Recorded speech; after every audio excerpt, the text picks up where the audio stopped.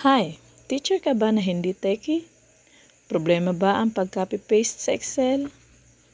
Katulad ko din ba ikaw na problema ang pagkopya ng pangalan ng estudyante dahil nakahiwalay ng cells ang last name, first name, and middle name? Huwag na mag-worry. Sundan mo lang ako sa prosesong ito at sure 100% hassle no more ang copy-paste. Isa sa mga halimbawang data natin ay yung mga katulad nito.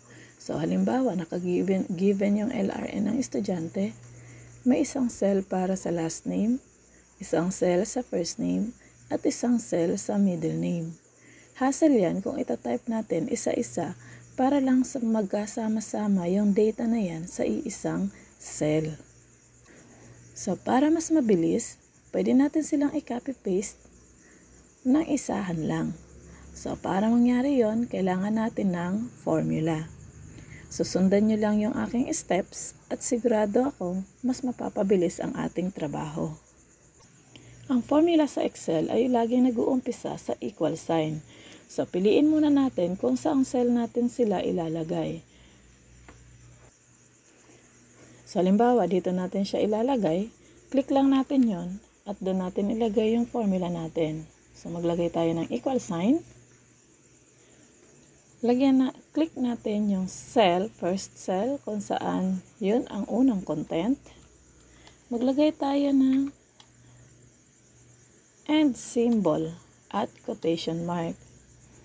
At lagyan natin ng space para magkaroon ng space from first cell to second cell. And quotation mark again. And symbol. Then click the second cell para makopya niya yung content nun.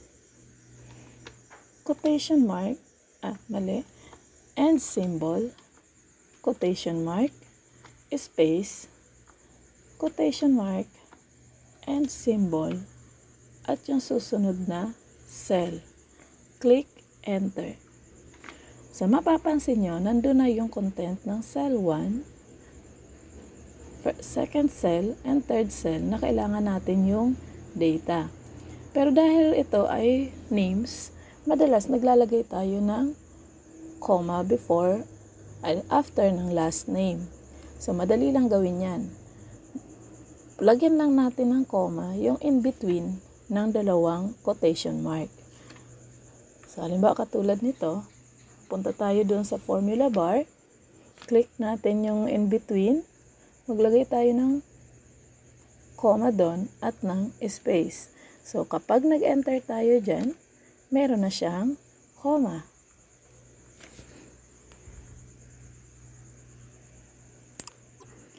So, hindi na natin kailangan ulit-ulitin yung formula na yan sa mga susunod na cell. So, i-click lang natin yung button dito sa gilid. So, makita natin yan. Kailangan mag-cross yung ating pointer. And then, click downward to copy the formula from the different cells.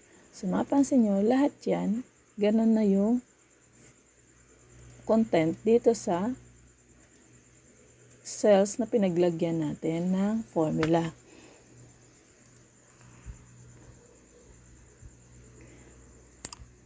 So, hindi lang to sa pangalan applicable. Pwede din to sa text.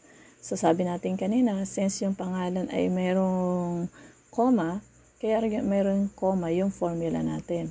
So, try natin siya kung text naman yung paglalagyan.